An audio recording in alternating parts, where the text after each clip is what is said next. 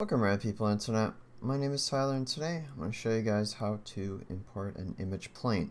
So typically you would do this to have a reference image to build your model off of. So first I want to show you what not to do, and this would be just to be in perspective view, as you can see here. Now we'll go over to your top left, view, I'll go over to image plane, and you can import a movie also. But today we're just going to do import image, so I'll click on that. I already have a couple images here from other projects, so I'm going to click on this. Now, the problem with importing it to perspective is that it fills your entire screen now with just this picture, which is a huge issue, and we don't want this. So what we're going to do is we're going to flip, sorry, we're not going to flip, we're going to go to a different view. And so see all these different views: left, top, back, front, bottom, right.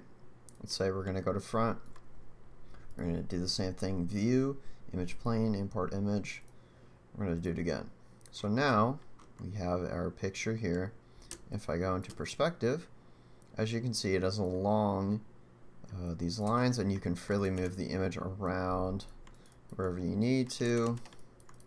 And this just enables much easier modeling.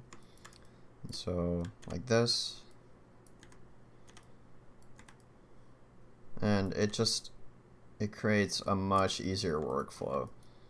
And yeah, that's about it. Thank you guys for watching. Hope you enjoyed. See you guys on the next video.